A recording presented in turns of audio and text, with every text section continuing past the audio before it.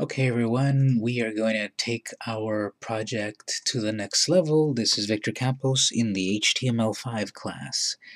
Last video we looked at the example that we want to strive for, and you can look at it anytime you want.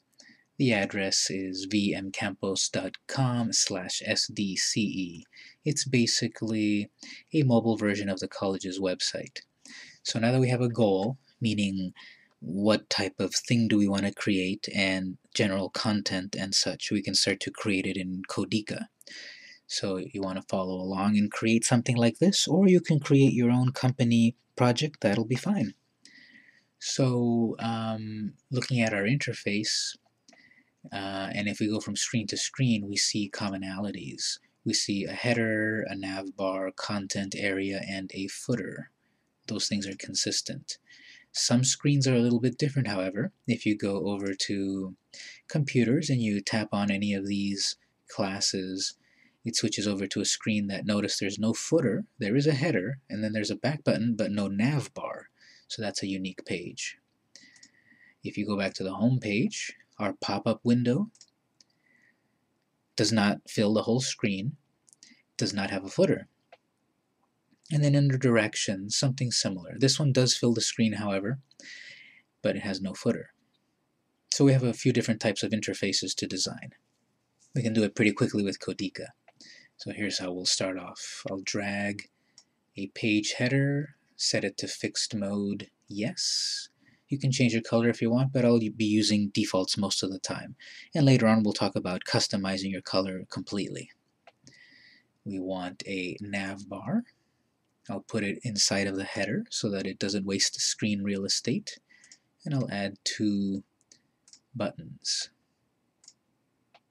Now when we go from screen to screen, notice the button highlights to let you know what section you're under.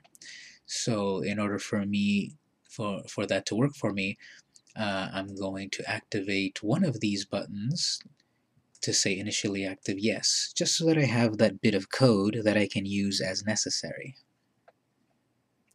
You can add an icon if you'd like. I'll just choose a few icons. Remember, we can see the full list of icons over at jQueryMobile.com.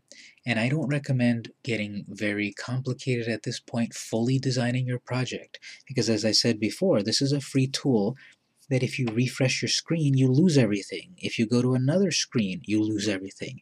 So use this tool more to create something quickly and then download it to fully edit it in Notepad. So we've got the header, nav bar. Let's drop in a footer. Make sure you drop it near the bottom of the screen. So header, footer. I see some consistency in that there's always a top bit of text, perhaps some center text and other content. So that'll be a heading. I'll put a heading in there.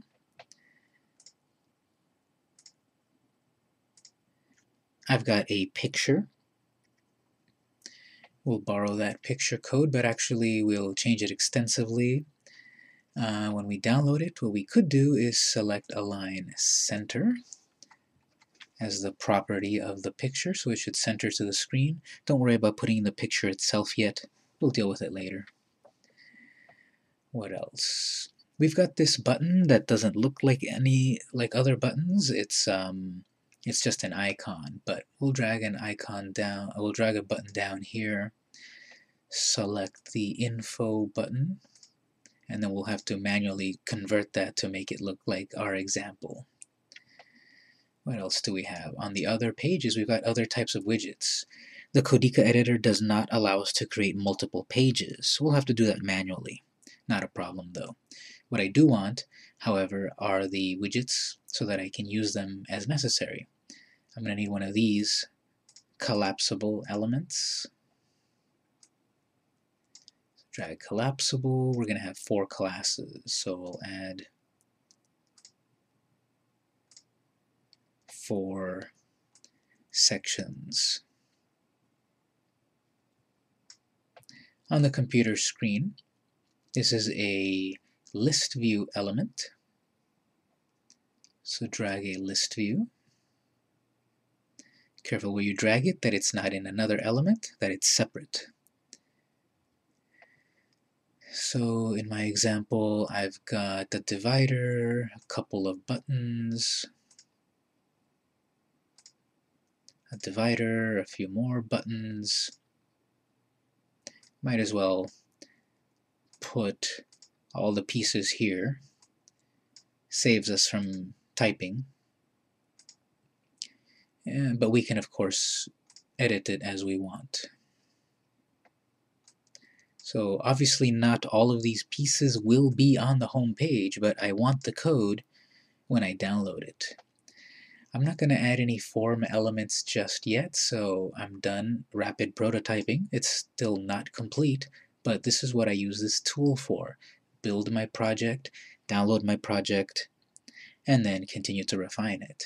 So very important, before the power goes out, click download.